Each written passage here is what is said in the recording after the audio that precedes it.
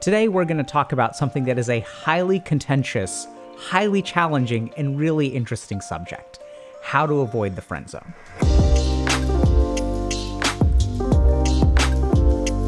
The friend zone is a really contentious topic, especially between men and women, because for a lot of men, they're really frustrated by being friend zoned, and a lot of the advice out there is about how to get out of the friend zone.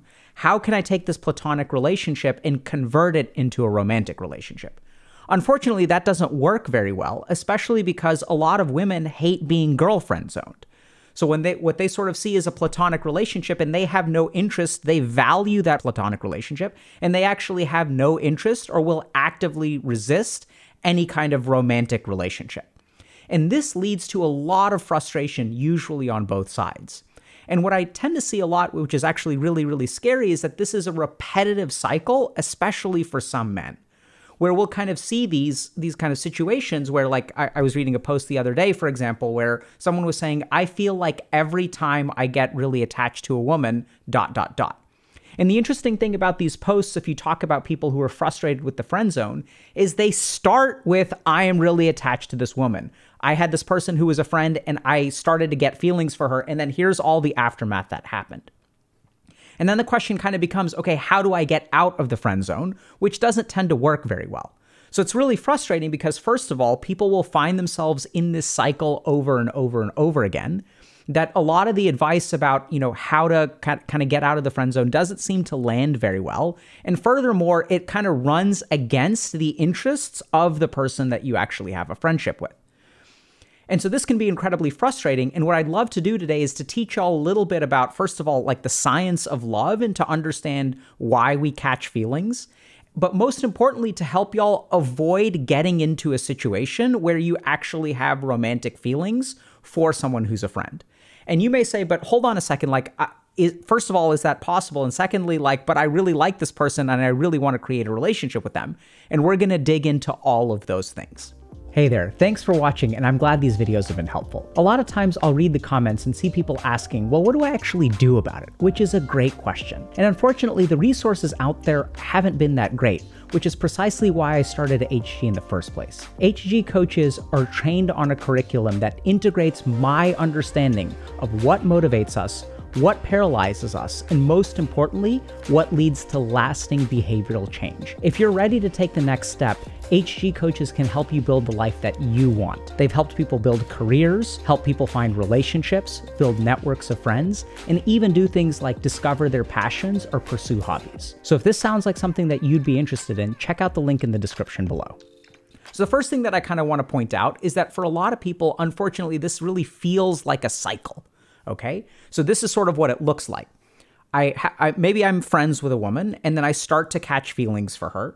And then I start to spend a little bit more time with her. I'm a little bit afraid of confessing my feelings. So some people will kind of advise me to just shoot your shot and move on kind of thing. But that can be really hard for some people.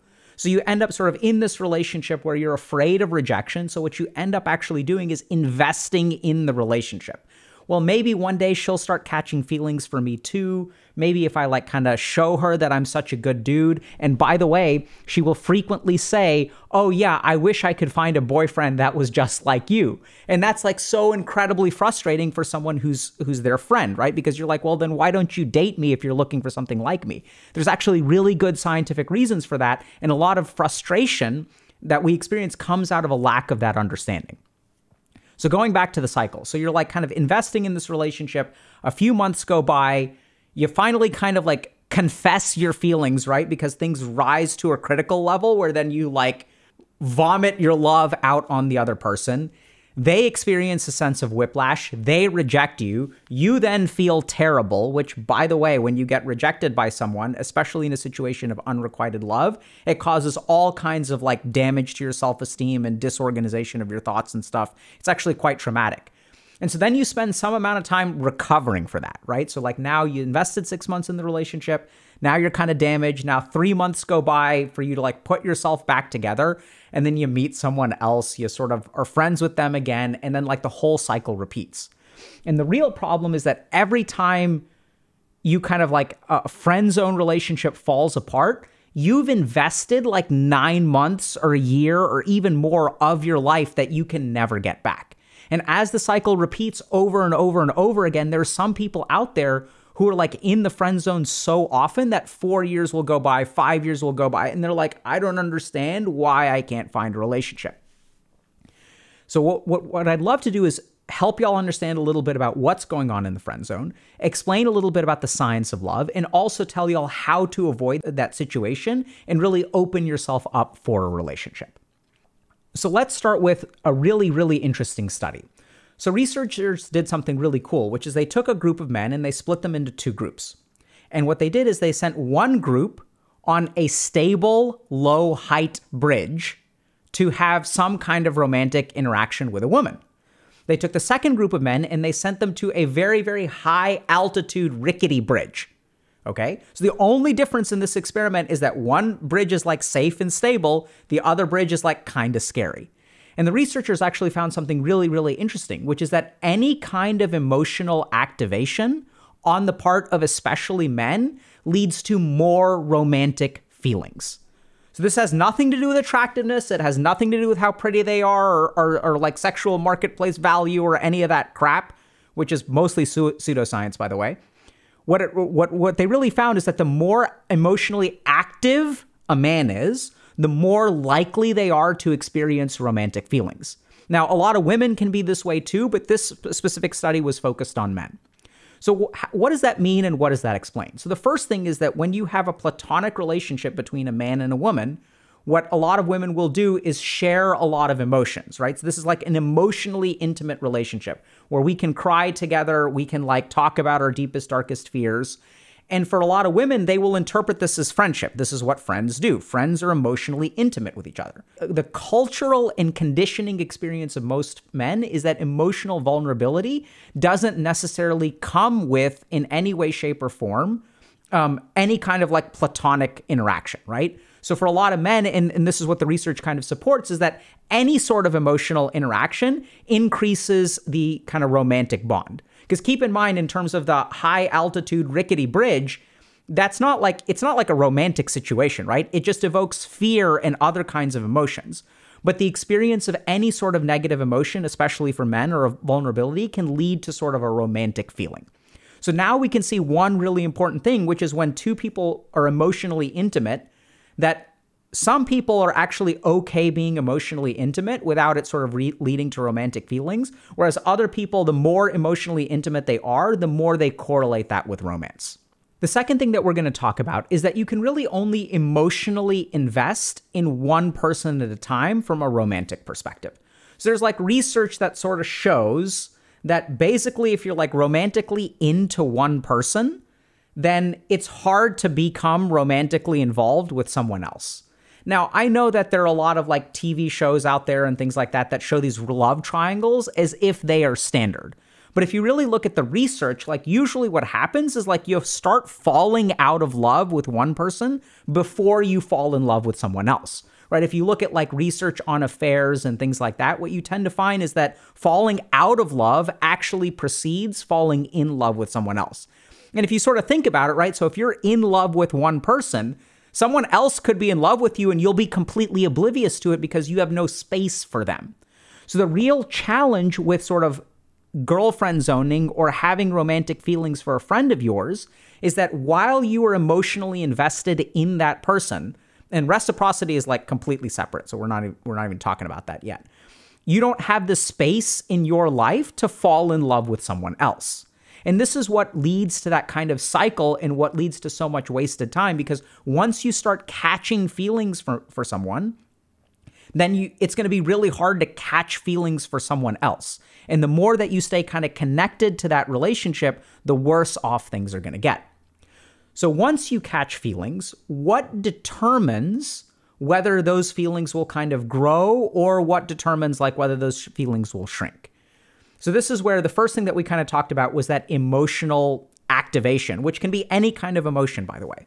So what tends to happen is once you start catching feelings for someone, even if you like listen to her complain about her ex-boyfriend, if that's like emotionally, empathically engaging for you, you will fall more in love with them. The second thing that's important to note is that the more exposure you have with someone that you have romantic feelings for, the more likely those feelings will grow. So now we see like another really interesting implication with the friend zone relationship, which is that if I have romantic feelings towards you and you don't have romantic feelings towards me, the more time we spend together, the more my romantic love will grow and the more neutral yours will remain, right? So this is really important because we don't really understand, this is not something that we get, but this is scientifically sort of true, which is that once you start on the path of love, more time together increases that love. But it's not like spending 1 year together. If one person is in love and the other person isn't in love, spending 1 year together is not going to increase the amount of love on both sides. And this is something that's really easy to understand if we think about a mutual or reciprocal love, right? When you fall in love with someone and they fall in love with you, it's kind of intense and you guys want to spend more time together. Y'all are hanging out all the time. And the more time you spend together, the more in love with each other you fall. Now take that scenario and just move it to a situation of unrequited love. That's where when one person is loved, the exposure still increases that love. But for the person who feels like this is a platonic relationship, it's never going to qualitatively convert a platonic love to a romantic love. And the third aspect that we're going to talk a little bit about is actually attachment style. So this is one reason why I think so much of the advice around the friend zone doesn't land. If you look at it, a lot of people will say, oh, if you keep on getting friend zoned, just do this. Or just do this, or if you do this, this is what you got to stop doing, and this is what you got to start doing. Everyone will give generic advice. I've never heard a single person give advice about the friend zone with any kind of consideration that the advice needs to be tailored to the way that you form relationships. So the science of attachment theory is the science of how human beings form relationships. And one central tenet of attachment theory is that not all human beings form relationships in the same way. And so if we look at the science of attachment theory, what we discover is that depending on your attachment style, you're prone to fall in love in certain kinds of ways. So one example is if you have an anxious, ambivalent attachment style, which is sort of what we kind of think of as someone who's afraid of rejection, maybe low self-esteem, you're kind of hyper-vigilant to what other people think about you. You're really worried about relationships. You stress a lot around relationships. And if you do this, what we actually discover is that the more ideal this person seems to you, the harder it is to let them go. And you may kind of scratch your head for a second and say, well, hold on a second. If this person seems more ideal to me, wouldn't that make it harder for anyone to let go? And this is what's kind of bizarre, but the answer is actually no. Different people can let go of ideal things because they feel more secure in themselves. And the more secure in themselves they feel, the more able they are to let something good go. The other really interesting aspect of anxious ambivalent attachment is that part of the reason these people feel so ideal to you is because you don't have other people in your life, right? So what anxious and ambivalent attachment people will do is they will form tight relationships with very few number of people. And I'll put it to you kind of simply, let's think about it this way. Let's say I'm hanging out with 10 different women. How perfect will any one of those women seem? Let's say I'm hanging out with one woman. How perfect will that woman seem? And this can be reversed for men and women too, where even if I'm a woman and I'm hanging out with 10 different dudes and I have 10 different relationships, platonic, romantic, flirting, whatever. But if there's really only one dude in my life, it's way easier to get romantically attached to that person and idealize that person. So this is what's really tricky is even this process of friend zone, we begin to see that some of the way that even you were raised can influence why you get into the friend zone. All this stuff, once we start to put it together, can paint us a clearer picture. The first is that you may not have too many women in your life. And then what happens, or men, then what happens is you start hanging out with one person. The more that you hang out with one person, the more other people leave your life and the more this person's esteem rises in your eyes. As you start to catch romantic feelings, now suddenly each of your interactions means different things to both of you. The more that you become emotionally vulnerable with this person, the more romantically attached you become. Whereas for them, it's just a friendship. So even one shared experience is affecting the two people in very different ways. The other problem that we tend to run into is as we get romantically involved with people, we increase our exposure to them. And we know that increased exposure when you're in love leads to stronger feelings of love. And as we put all of these things together, what you end up doing is investing in a platonic relationship with a romantic idea in mind. The more you invest in that relationship and the less like reciprocity there is, the more resentful you become and the more you actually like cut out other things out of your life. And then you wind up in the friend zone. You end up losing 6 months, 9 months, or a year. So now the question becomes, okay, fine, let's assume that this is true. There's a lot of like nuance and science behind this that maybe people don't understand. I know that like in the dating world and stuff like that, everyone is talking about alphas and betas and stuff like that. That stuff has basically been scientifically debunked. It's not scientifically valid, okay? So now the question becomes, okay, so what should you do about it? And this is where I want to come back to where most people's story starts, which is, I've caught feelings for this person, now what do I do? And that's the kind of thing where oftentimes when we see people like talk about it, when they reach help, it's not when they first catch feelings. It's when the feelings have grown so much that it kind of becomes overwhelming. This is sort of a situation of like, imagine like weeds in your garden. If you leave those weeds untended in your garden and they grow and they sprout, what are they going to do? They're going to start to choke out all the plant life that you want. They'll be so big and their roots will be so deep that it takes so much effort just to like tear them out. So oddly enough, what we actually want to help y'all do is avoid catching feelings in the first place, or the second that you find that you catch feelings, that you alter your behavior to prevent this situation from happening.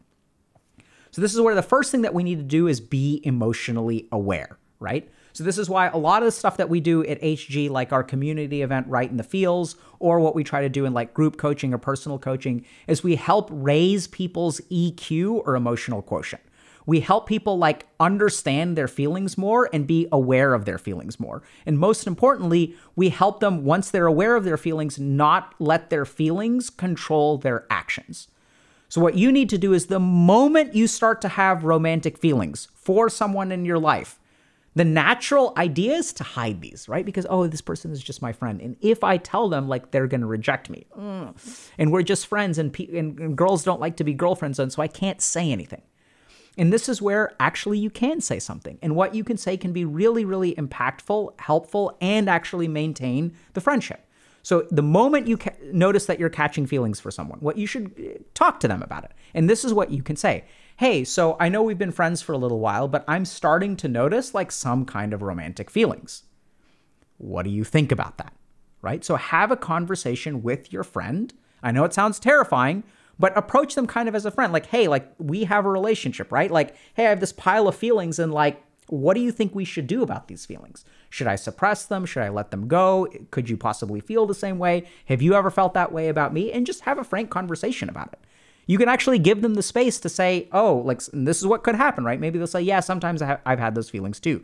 I've actually seen that happen. And then people will talk about, okay, how can we try this relationship or not? Can it work? Can it not work? You can have a really mature conversation. And I know it sounds kind of bizarre, but the earlier on you do it, the more likely you are to actually successfully transition the relationship. Because once people have a solidified idea of what the relationship is, and that can be divergent, right? So once you've let your love for this person grow out of control, then it's really hard to just be friends. And similarly for the other person, once they've let that friendship really solidify, it becomes even harder for them to become romantic. So what I tend to see in relationships that transition from friendship to romantic love is that it usually happens within the first 3 months, or most people will happen in the first 6 months. Transitioning to romantic love later tends to, like, the chances tend to go down with time.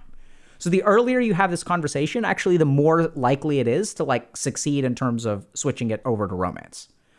The second thing that this allows you to do is, let's say that they reject you and they say, they're not really rejecting you per se, and that's a whole other conversation. They're saying, hey, I'm not interested in this relationship. So this is a really, really key fork in the road, because at this point, what you absolutely need to do is say, okay, fine. Thank you for letting me know. I think I need to take a step back from some of our interactions while I sort through these feelings. And so this is where someone may say, oh my God, does this mean you're abandoning me as my friend? Am I losing my friend? No, you're not. They're not losing you as a friend. Honest to God, they're not. You just need some time away from them to sort through your feelings. And then you can let them know like, hey, this friendship matters to me a lot. I need to like sort of take care of some of these romantic feelings kind of on my own. And once I've done that, I'm happy to re-engage. Okay. I need some time as your friend. Now, this is a really, really important step. Why? Because of everything that we've talked about in terms of the science. So once you step out of the relationship at month 2, you kind of like take a step back, those romantic feelings will actually wilt over time. Because remember that increased exposure intensifies romantic feelings. The second thing that's going to happen is as you take a step back from them, that emotional vulnerability and that emotional activation will also decrease. And that emotional activation is what leads to these feelings of romantic love. The third thing that'll happen, and this is really, really, really important, is that you will create the space in your own heart, mind, biology, gonads, wherever. We don't know where it works, but we sort of know this scientifically.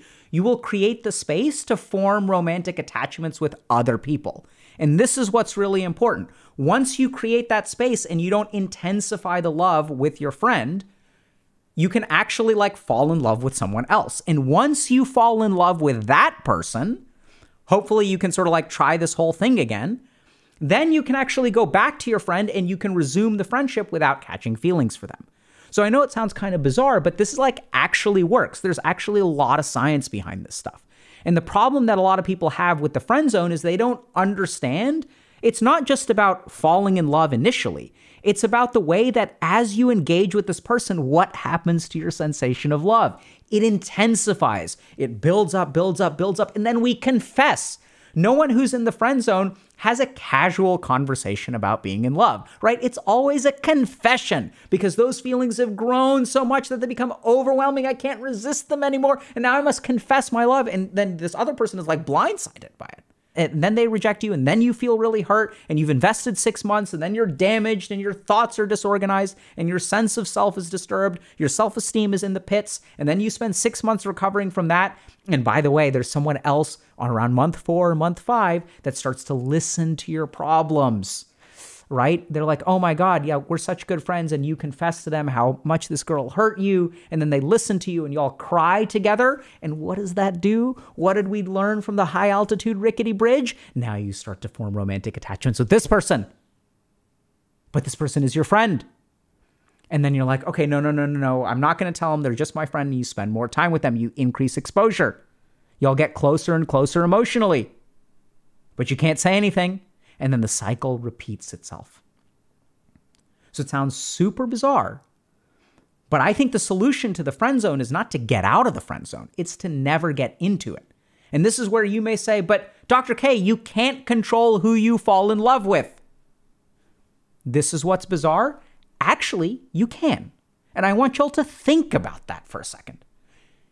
We know so much about neuroscience. We know so much about psychology. We know about where trauma comes from. We know where narcissism comes from. We know where low self-esteem comes from. Hell, we even know the mechanism through which psychedelics create ego death and a connection to all other human beings. We know things about behavioral economics. We know things about how to predict like what the market is going to do. We know how to get people to buy Oreos. We know so many things about neuroscience and psychology.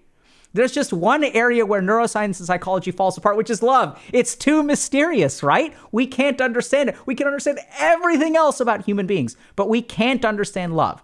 That's absolute BS. We actually understand love really well, and you can actually shape who you fall in love with. Now, that initial attraction you may not be able to shape, but if you really want to avoid this whole friend zone cycle, you have to start by, first of all, being emotionally aware of yourself. And the moment you have romantic feelings, you should recognize those. The second thing you've got to do is have a conversation right then and there. And that can be incredibly challenging because, oh my God, I'm afraid of rejection. It's not a rejection, right? You're not asking them out. And this is a key part of it. You are trying to solve a problem with your friend.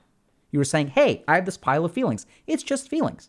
Feelings will come and feelings will go. If you've been in the cycle of the friend zone 3 or 4 times, What happened to the first person that friend zoned you? Are you still pining over them? No, those feelings go away. Then you fall in love with someone else and then you repeat the cycle. So feelings can come and go, and that's okay. The key thing to understand to avoid this whole situation is awareness of the feelings, have a conversation about it early, and for you to understand what are the scientific factors that can make this stuff get out of control. And once you start controlling for those factors, you won't invest into the wrong relationship. And in fact, you will open yourself up to additional relationships that can get off on the right foot.